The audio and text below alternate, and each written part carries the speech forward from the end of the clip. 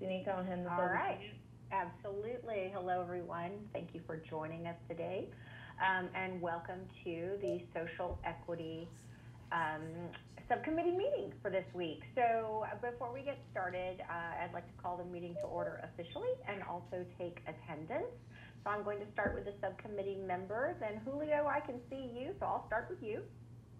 Yeah, Julio Thompson, Civil Rights Unit, AG's office here. Very good. Thank you so much.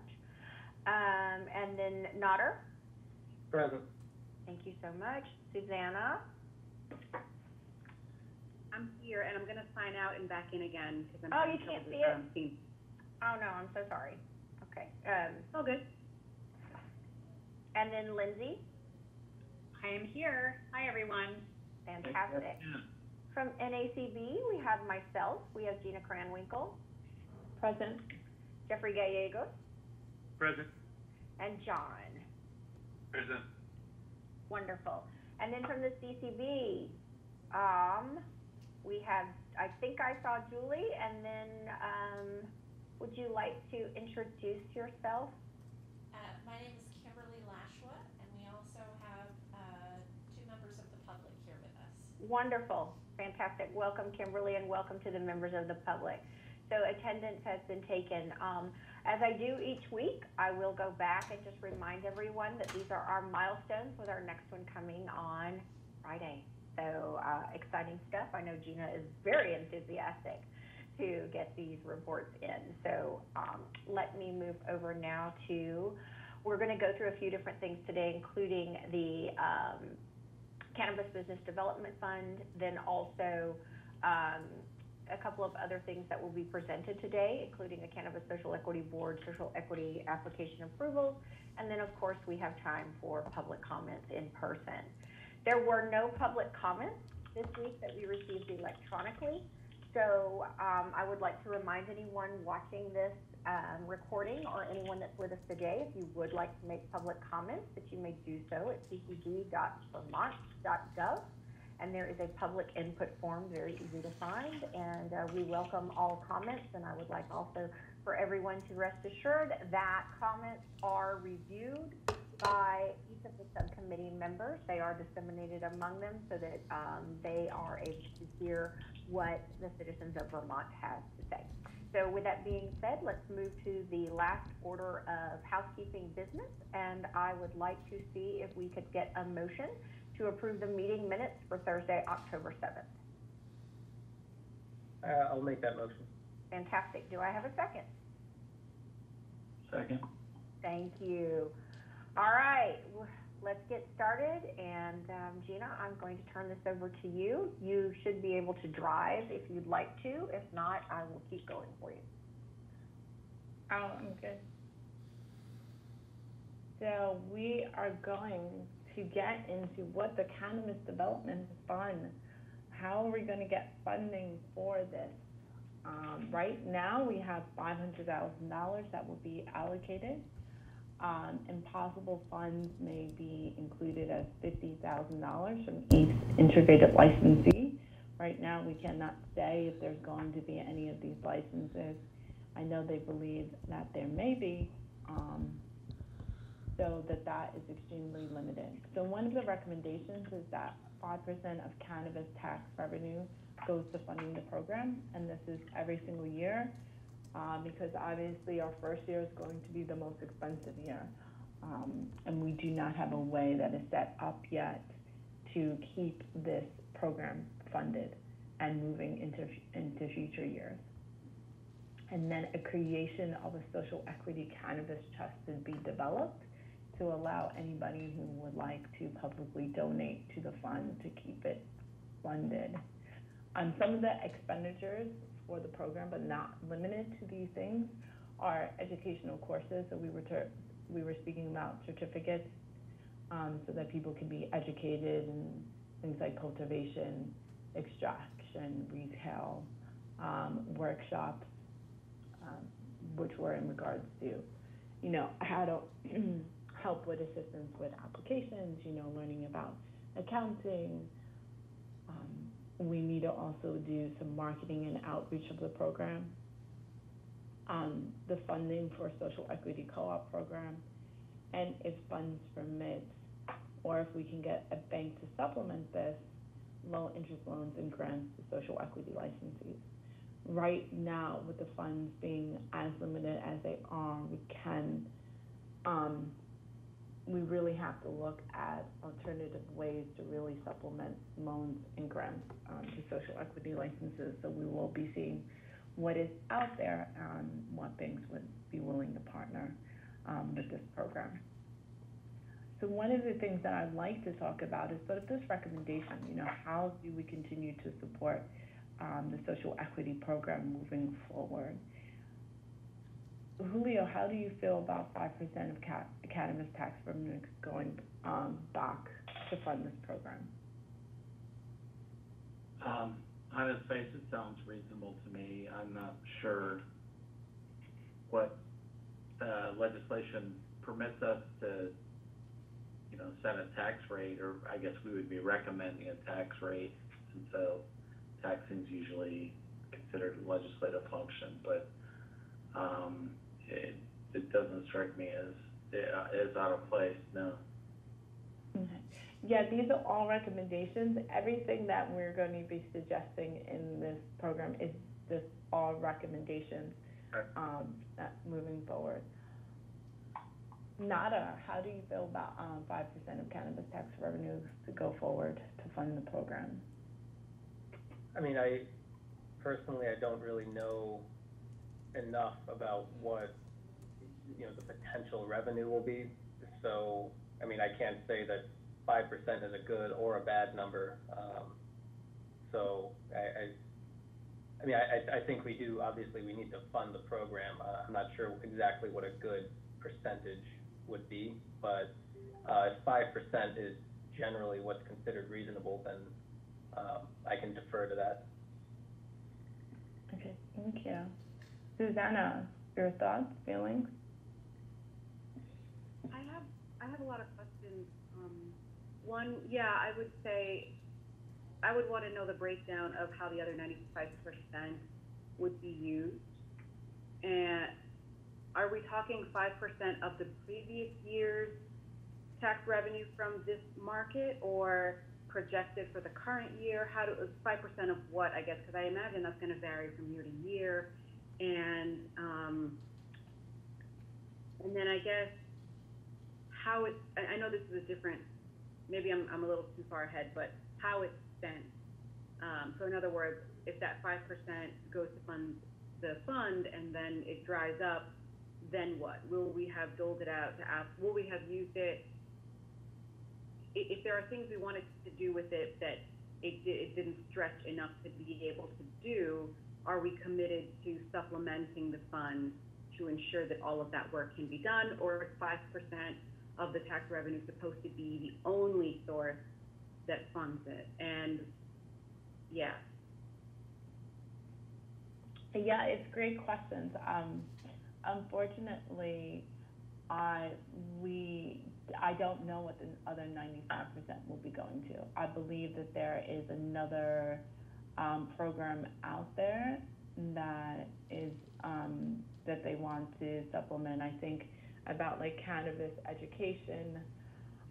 Julie, would you know where this cannabis tax revenue they're thinking about doing? So the 6% sales tax is going to go to after-school programs. That's already outlined in the legislation, and then 30% of so on top of the 6% sales tax, there's a 14% excise tax. 30% of the revenue from that is to go to prevention programs. The other is in the general fund. It's not otherwise, claimed in the legislation yet.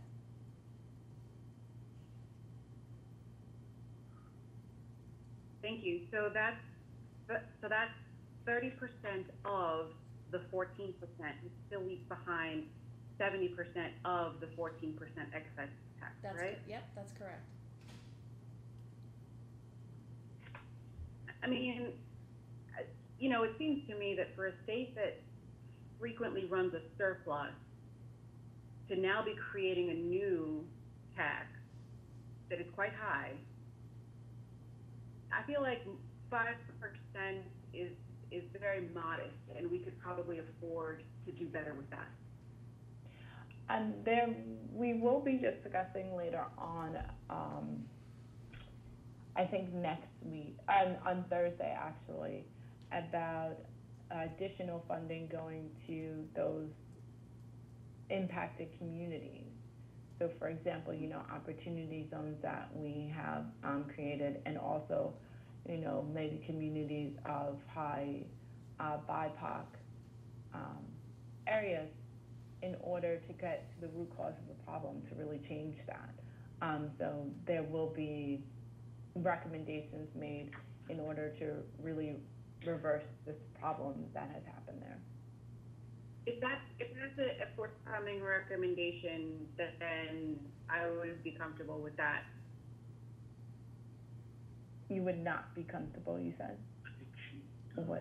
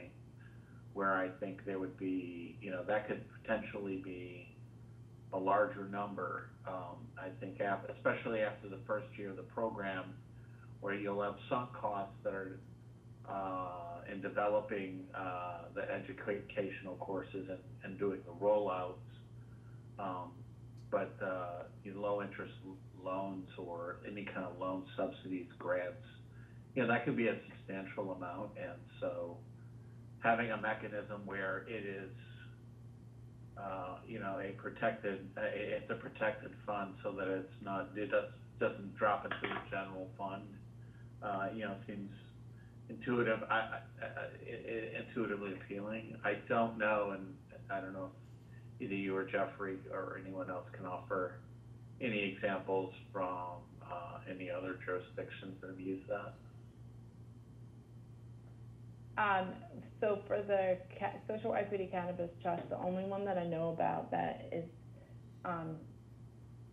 just in legislation process right now is Massachusetts. Jeffrey, do you know of any other states that are thinking about doing a cannabis trust? I do not know off the top right now. I just put it in my notes. I'll take a look and see if I can find any, but as of right now, I don't know. I don't believe, I'm not sure, but I do know Massachusetts have been thinking about it. And it's just, sort of a creative way to try to get funding, for these programs and support for these programs. But I agree with you. Right now, the fund is not large enough to give anybody a low interest loan or a grant, that would be worthwhile to any business, unfortunately. And then with all the operating expenses, educational courses, marketing outreach, which is why we sort of made a suggestion of really pooling the funds together and creating a co-op, for people, because, that would be a real significant way to reduce the barrier of entry. Also, I think one of the things to do is to really work with some Vermont, credit unions, in order to try to see, if they would be able to subsidize this for us, create low interest loans, or, find out if there are some grant programs out there for social equity candidates. This is just the starting point that we're going to be definitely looking at alternative ways to really kind of maximize our dollars, but also maximize what we can use partnerships with other people in order to supplement what we have already. And the same thing will go with any educational courses that we can try to see, or mentorships, or other incubator programs that people will be willing to participate with the Vermont Social Equity Program. Nada, how do you feel about this? One question I had is, do we know if donations to this trust would be tax deductible? The reason I'm asking is, that if they were tax deductible, it would certainly attract more donors in the future. So I was just curious. I know we were speaking about this with Julio the other day, and also Ben. Julio? I don't know that they can be made federally deductible, whether it's deductible for the state of Vermont. That's just a matter of what you would have to have some amendment to the tax code to account for that. So that's sort of, I don't think there's anything that would prohibit it, but you would have to have a change in the code. But as far as the federal code, that seems doubtful. I'm not a tax attorney, but just because it's not a recognized trade, and if this fund were operated purely to advance that, that trade and not have any other purpose, that's probably likely. If there were a trust fund that were associated with it, which is just a trust fund devoted to sowing money back into community redevelopment, but that doesn't actually reach the market participants, conceivably that might even achieve a federal deduction. But we would have to talk with the tax, better equipped tax professionals in the state of Vermont about that. But I think contributions to make the market go, or a segment of the market go, seems unlikely to me from a federal level. I agree, Julio. I don't think there's going to be any tax deduction for a cannabis program on the federal level. I mean, would you like us to make a recommendation to see if a tax deduction can be made for the state of Vermont? I mean, it sounds like there'd be a lot of hoops to jump through to get that, but I do think it could be worthwhile in order to attract more donors to the fund. Because I think it's important that we have multiple funding mechanisms for this, and having this trust account would be good, and having, a wide range of donors would also be good. So, but I mean, in general, I do support the idea of having a trust, yeah. Thank you. Susanna?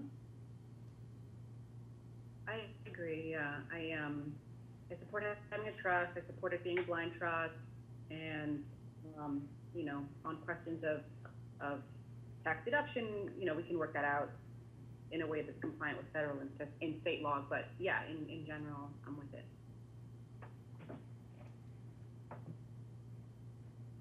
And Lindsay, your thoughts? I'm generally with it as well. Thank you. Julio, I want to get into the idea of a blind trust. Yeah. I know you said that, if we put someone's name attached to it, that they may, feel that they have to have a responsibility of it. What are your ideas if people were able to be named? Because that sometimes is a benefit of people saying we're supporting the Social Equity Cannabis Trust, and they want to be known, their business to be known for that. What are your thoughts on that? Just because that sometimes can be a selling point of people making contributions. I think that if you are, when I'm talking about blind trust, I'm talking about not only the source of the donation, but also if you have a set of money, that's set aside, you don't just put it in a zero interest bank account. Through the Treasury Department, you would have that money. If it's not going to be immediately dispersed, would be subject to prudent investment and by the Treasurer's office. And so we'll need input from the treasurers about where that money is expended. The concern is that, there are, and I don't want to get too far into the weeds, but I am aware that, there are in other parts of the country what are called marijuana exchange traded funds, where investors invest in the income stream, and they trade the income stream or projected income stream of marijuana cultivators and distributors and retailers. And so I think if, we need to just have additional input about how the trust would be administered, because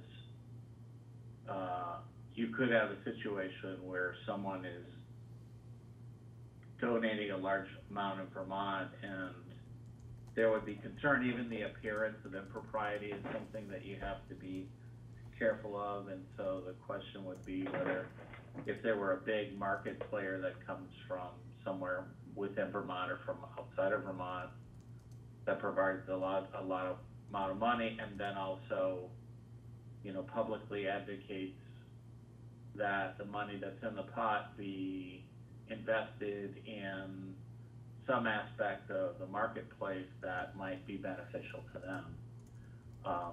You just have to account for that possibility that, because again, trust funds or reserve funds typically just don't sit and evolve. They're reinvested in the market to yield trade, and because marijuana is new commerce, I'm wary of situations where players might be using the size or the notoriety of their donation to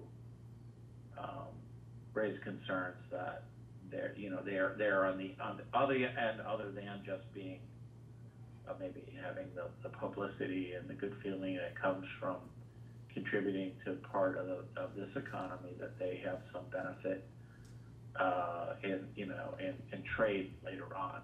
That's what I'm concerned about. It's just making sure that there's no and, you know, the professionals who will be aware of those appropriate safeguards and methods of, or the standards for investment are really folks in the treasurer's office, and I'm not really, you know, the qualified to elaborate further, but that's really what I'm talking about. Thank you, Julio, for clarifying that for us.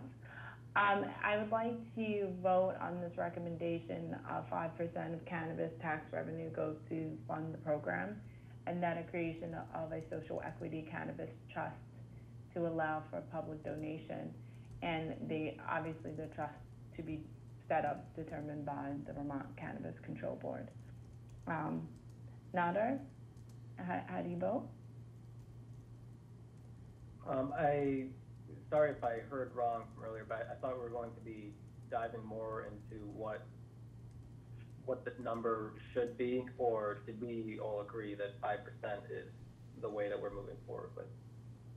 I think we need to make a recommendation that in 6 months, this be re-examined to really determine the cost of the program and the revenue that is being made. I see Lindsay's hand up.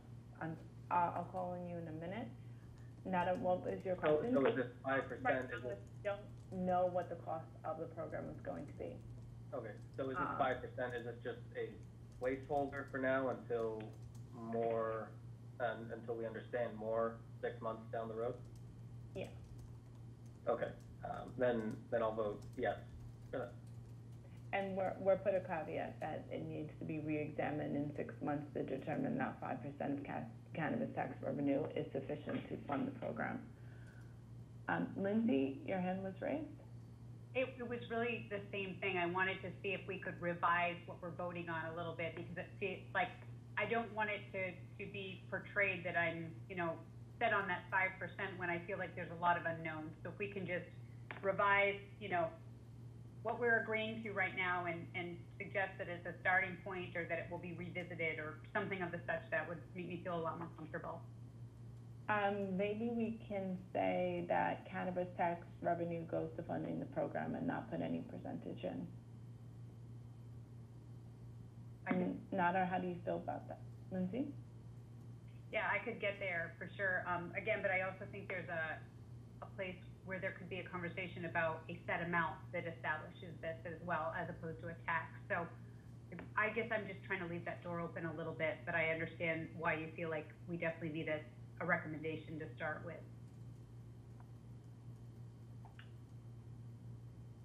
Thank you. I think it's really important because right now there's nothing in the law that says that this will be refunded. So I think some sort of recommendation to say that this program needs to be replenished, because we don't want it just operational for 1 year. Nader, do you want it to say that cannabis tax revenue goes to funding the program? Or do you not want to have any percentage? I would like cannabis tax revenue to fund the program, yes. Julio, your thoughts on that?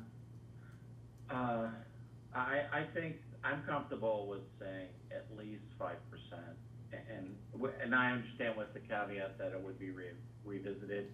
And the reason I say that is because, at least I'm anticipating that a component of fund spending will be loans and grants. I'm reasonably confident, I feel reasonably confident that 5% in the first year won't be too much money set aside, because there's enormous capital costs that are associated with the startup of this industry. Any kind of growing related industry, I think there's a lot of capital costs. And even though I don't know the gross amount, which is a perfectly valid point that everybody has raised, I kind of look at it in terms of proportionality. So to me, it's like, does it seem reasonable that 95% of the money goes to things other than something related to social equity, to me, that seems more than generous to the non-social equity part of it, at least proportionally. And so it might be that we might see the numbers and want to increase it. And it could be 5 years from now, it's such a successful program that 5% is really flush and the market is kind of established and there aren't that many new loan applicants and there isn't that much new capital, that the market has sort of reached its equilibrium. But I think like in a startup year, I just don't, I'm not worried about 5% being too much of a set aside. So I can go without leaving the number in, or I would be equally comfortable saying, a minimum of 5% goes to the fund the program subject to evaluation and at 6 months when revenues are more, when projections can be tested against actual returns, something like that. A much shorter version of what you said. There we are. So we're gonna make this recommendation, and I can't type and fix it, but it will go to at least 5% of cannabis tax revenue goes to fund programs to be revisited in 6 months, every 6 months, to make sure that program is adequately funded, and that a creation of a social equity cannabis trust be established for public donations, and type of trust to be determined by the Vermont Cannabis Control Board. Nada, how do you feel about that revision? Yes or no to that? Yeah, I'm good with that. And then Julio? Yes. Great. We get some funding for this program. Yay. So just for the record, 2 yeses to the recommendations with the edits that we have made. That at least 5% of cannabis tax revenue goes to fund programs, and every 6 months it should be revisited to ensure that the program is adequately funded, and a creation of a social equity cannabis trust to allow for public donations of the program. Type of trust to be determined by the Vermont Cannabis Control Board. Now we're going to consider representatives for the Cannabis Social Equity Board. So, we really want to have 6 to 12 members to represent our social equity candidates and to ensure that the program is moving, that there are no issues, or if there are, that we're addressing them. Also, every 6 months, looking at the program, it's just really fulfilling what we believe the program should be helping. Are we doing enough? Do we need to revisit it? Do we need more education? Do we need more funding? So here are some suggestions of representatives. I guess let's start with, how many people do you think should be on the board? Nada. I'm putting here about 6 to 12 members. What number are you feeling? Should it be more towards the 6 or more towards the 12? My first thought is, should we try to have it be an odd number for the sake of voting? So 6 to 12, so we could have 11, we could have 7, we could have 5, we could have 13. What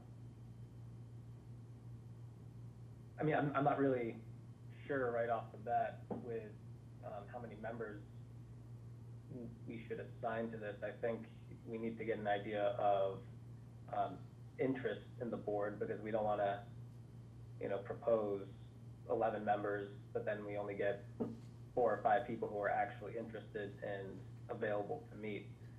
So I'm not quite sure yet on an exact number at the moment.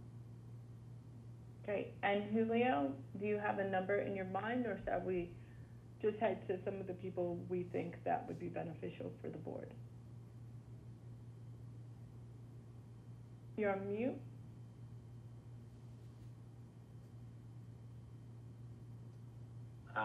I'm closer to the 12 end than to the 6 end. I think there are too many different voices that would be really beneficial to it. So So I would head for 13 members rather than 5.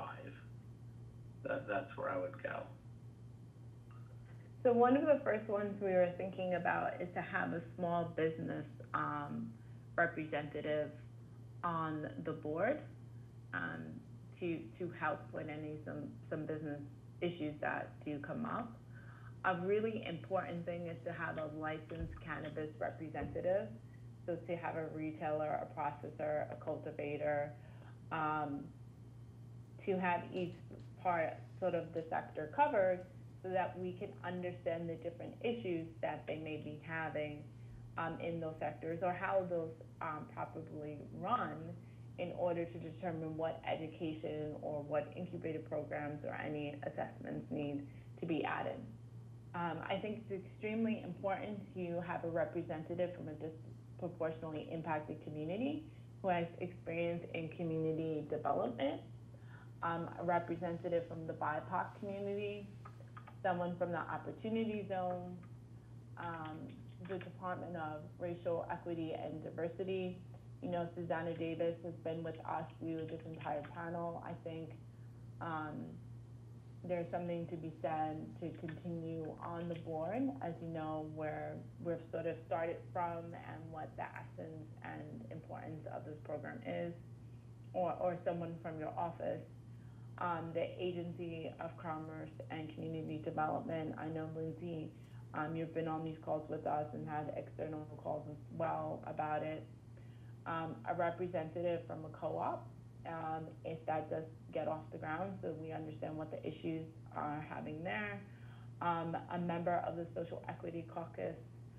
I think it'll be tremendous to get their insight for the entirety of social equity in Vermont. And then someone from the Cannabis Control Board. Hi, Julie. I know you or someone else might be a great candidate to be on the board, so you know what's happening with all of, what's happening with the cannabis industry as a whole. I think it's always great to have sort of these different perspectives. And if it was going to be an even number of members, that the Vermont Cannabis Control Board acts as the tiebreaker if there was a tie on an issue. That's if we have an even number. I mean, I definitely agree that an odd number just makes everything easier, so that we don't have to go to a tiebreaker. So Julio, your thoughts about some of the representatives we've added onto the side? I would say that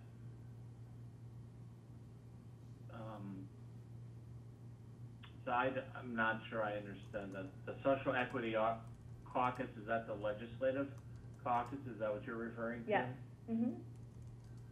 Okay. I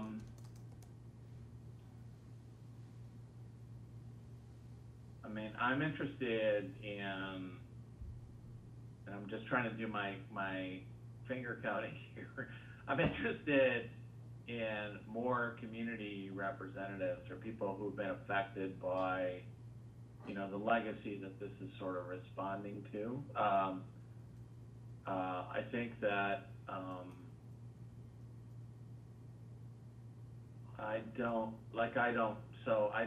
when it says representative from Opportunity Zones, is that a resident or is that someone who runs an Opportunity Zone program? I'm not sure. I think a resident or maybe someone who runs them.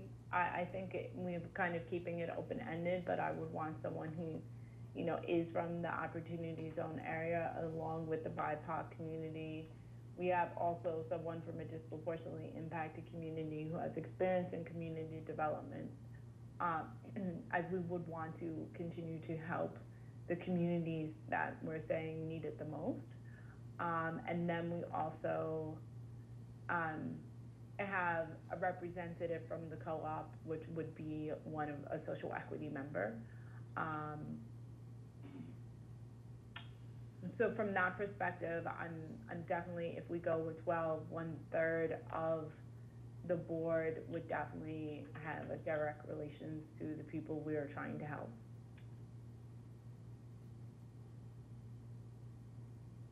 Okay, I think that's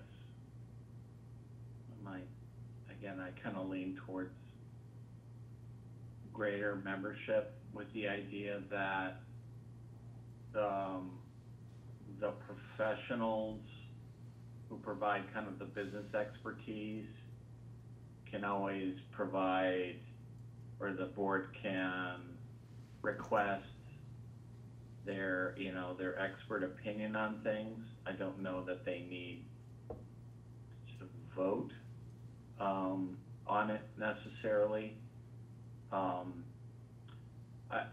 So that's kind of where I am, and I'm interested in the reactions to that. In terms of the language that, when you're talking about community representation, we do have language that, like I'm going to put it in the chat here, and I really pull this out of statutes that Vermont has enacted in the past as part of an effort to, have a diverse input or participation in government-related policy making. So this is language that I just pulled from the statute that created the executive director of racial equity.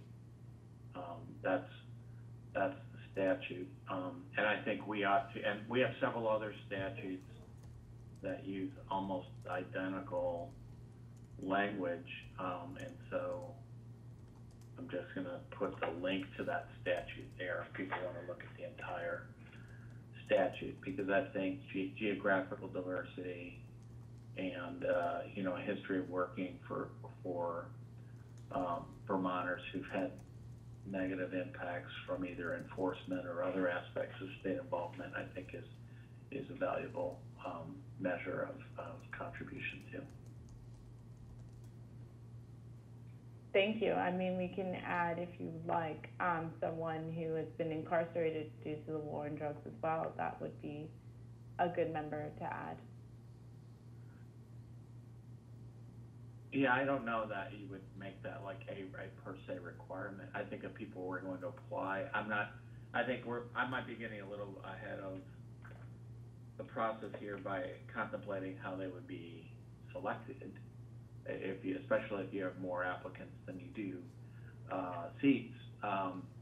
So I'm open to that. I'm interested in hearing other reactions to that. Maybe there'll be public comment on the subject as well.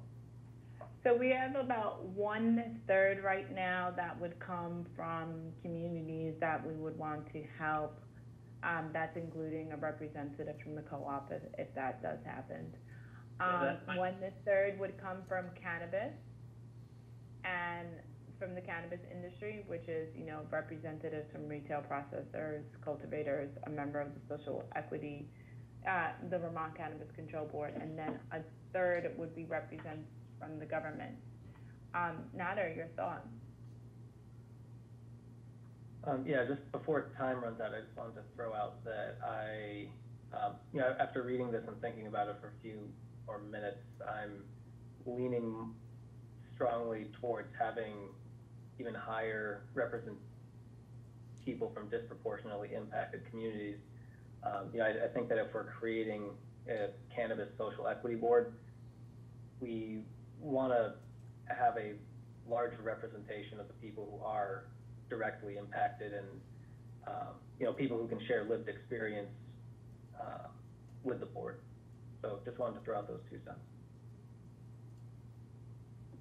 No, I think that's great. And also one of the things that can possibly happen is to bring those people in, and have also guests who speak on certain topics that they may be covering as well. I think it's always important to get as many voices as possible. Susanna, your thoughts on this? Yeah, we're definitely going to have to find a good balance of quality and quantity. So, I like that we're thinking strategically about odd numbers versus even numbers so that decision-making can be easier. And, you know, as somebody who's, scarred from being put on a 29-member commission recently, I am leery of large groups. However, again, this is something that so many people have been shut out for so long that you do need to have that broad representation. So I'm comfortable with a sort of mid-size to larger size group. At least, yeah, I don't know. I'm comfortable with it, just with the understanding that sometimes decision-making can be more difficult the larger groups get. And I also do think that having people with lived experience is really important, and lived experience means a lot of things in this realm. It could mean lived experience in the industry, it could mean lived experience being harmed by the system, or it could mean lived experience in a different business sector, maybe not this one. So there's lots of ways that we could get at that. I would just also want it to be broad when we think about what diversity means, because a lot of times we just assume it means racial diversity.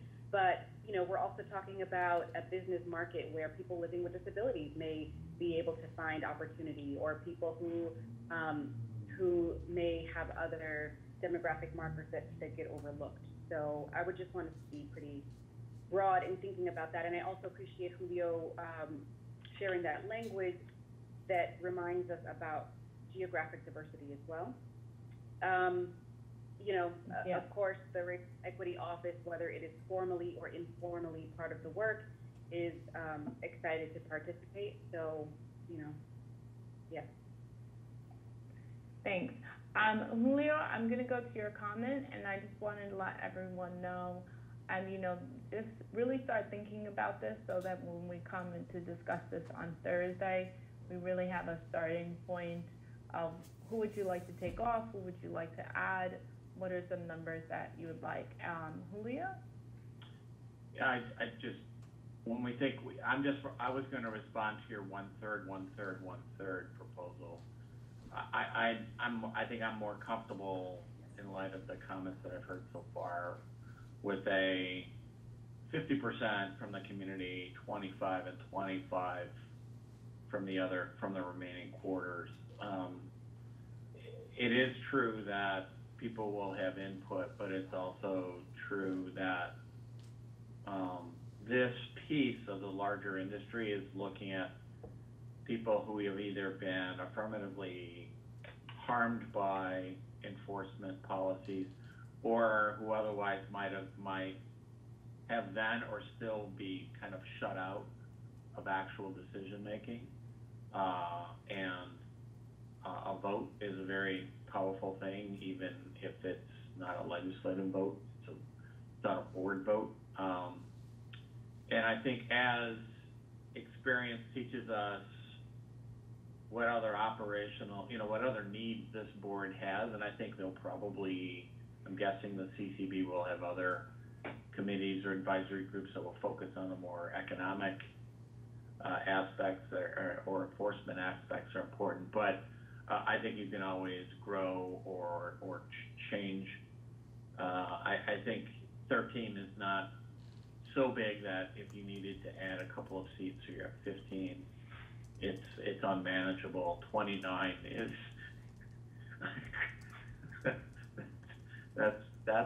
that's a big group. I wouldn't favor anything like that. But I view, for something like this, where you're talking about the size of this market, we think that's going to happen. I don't think 13 is maybe it's mid-size. Yeah, I would say that. But I like more, at least like the roughly 50% community that responds to the community, and then 25, because I still think that's enough to have that expertise, have input and influence among the board in terms of reaching consensus, hopefully, on most. Thank you, Julio. Danica, I know it's public comment time. Nada, before we go, are you okay with what Julio just recommended, which is a size of 13 and 50, 25, 25? Yeah, I think that's a great idea. we are going to bring this to public comments on. Thank you, Nada, for that answer. I will come up with some more categories to get closer to those numbers. And Julie, do we have anyone who would like to make public comments? We have one public comment. Would you like me to turn it? If you want, yeah. Thank you. Good morning, good afternoon, everybody. I was gonna thank you for bringing the energy on this Tuesday that feels like a Monday, but Hi. obviously, I'm still catching up. Thank you again for bringing the energy today. This was a really great meeting to be here for. I have been following along closely with a group called the Working Group Coalition, and they recently released a resource that I will share through the online public comment, which is the Cannabis Social Equity Policy Advocacy Handbook. And so just doing a quick review with that, they just did a presentation on it last week.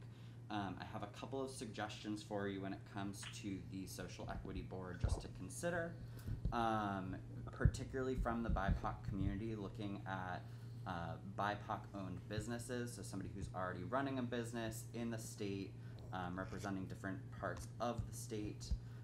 Also a lawyer or accountant, somebody providing professional services to the BIPOC community, or a member of the BIPOC community providing those services. Also looking at national nonprofit experience, so whether it's someone from an organization such as the NAACP, which I know has struggled to really get their feet under them here in Vermont, and might be looking for certain avenues to take, or any of the cannabis-specific nonprofits, particularly one that's focused on expungement and getting people who were previously incarcerated for cannabis into the professional cannabis world. Somebody who is either a member of the BIPOC community or providing medical services to the BIPOC community, since we know there is a lot of disparity there. From the opportunity zones, potentially an educator. We know that there's a lot of impact from the war on drugs on graduation rates, so any representation there. Also, having worked with the Department of Health myself, I would recommend something, maybe a representative from WIC, who might be familiar with the types of services and the family impacts in the state. And then lastly, someone from Veteran Affairs, again, who might potentially have been working with folks in the state, maybe not necessarily impacted by the war on drugs, but by cannabis prohibition, certainly. So that's my first comment. My second is, I did submit, and I mentioned this last week, a written public comment. It hasn't made its way through the gauntlet yet, but it is about social consumption, and I apologize because all of you have heard me, and I hate sounding like a broken record. That written comment does have a lot of information that I haven't said. It's breathy, it's wordy, it's lengthy, but I just want to give you a snapshot of it, which is in reference to a very close friend of mine whose father recently went into an assisted living facility for his Parkinson's care. He's someone who has been using cannabis for 50 years of his life to help maintain quality of life, and certainly more so in the last 20 years with his Parkinson's. Care has become too much of a burden for his family. It was becoming impossible to care for him at home, and we have a shortage of home caregivers in the state. So he's gone into a facility or a residence with the idea that Medicaid will eventually take over the cost of that for the family. And he is getting better care than he previously has, but it is a Medicaid-funded facility, at least in part. And so he is not allowed to consume cannabis there. He's not allowed to have cannabis on site with him. So now it's on the family to help him with that outside of the residence. The only option that we have is to either bring him to one of our private homes, which we're lucky within the family we have those, but they are an additional 20 minutes home, 20 minutes back. That's the only legal way for him to currently consume cannabis. It's basically introduced a whole other burden, including the mental health crisis that this has caused for him, being a 70-year-old man, and now being told that he can't use cannabis for the first time in his life, which he has been very lucky to use cannabis that whole time. There's a lot of members of society who haven't had that privilege.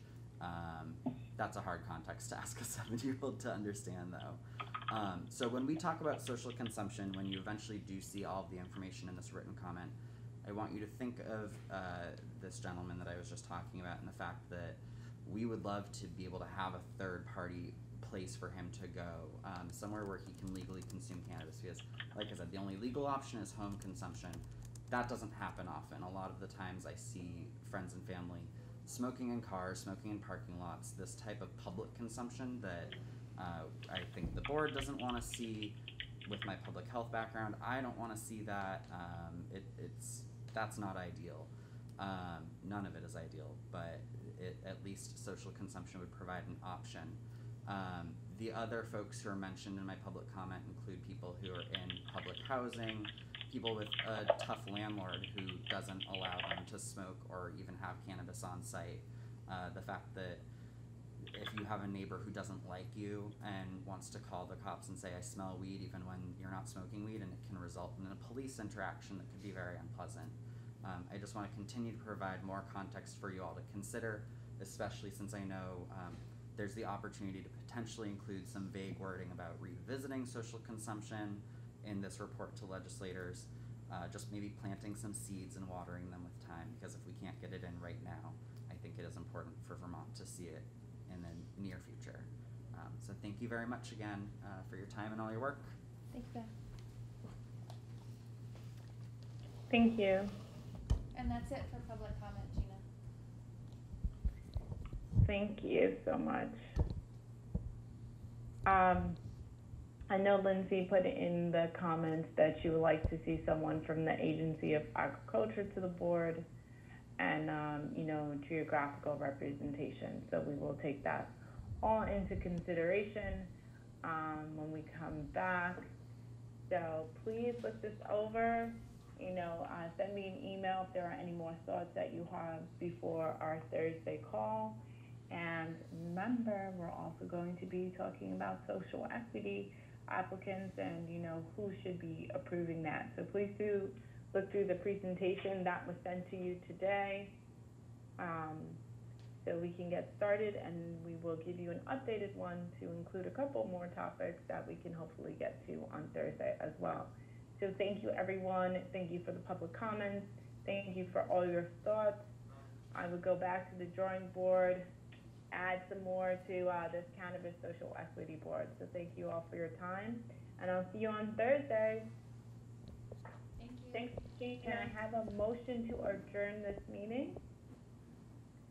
I'll make that motion. Can I have a second? I think we had two first. Second. Thank you so much.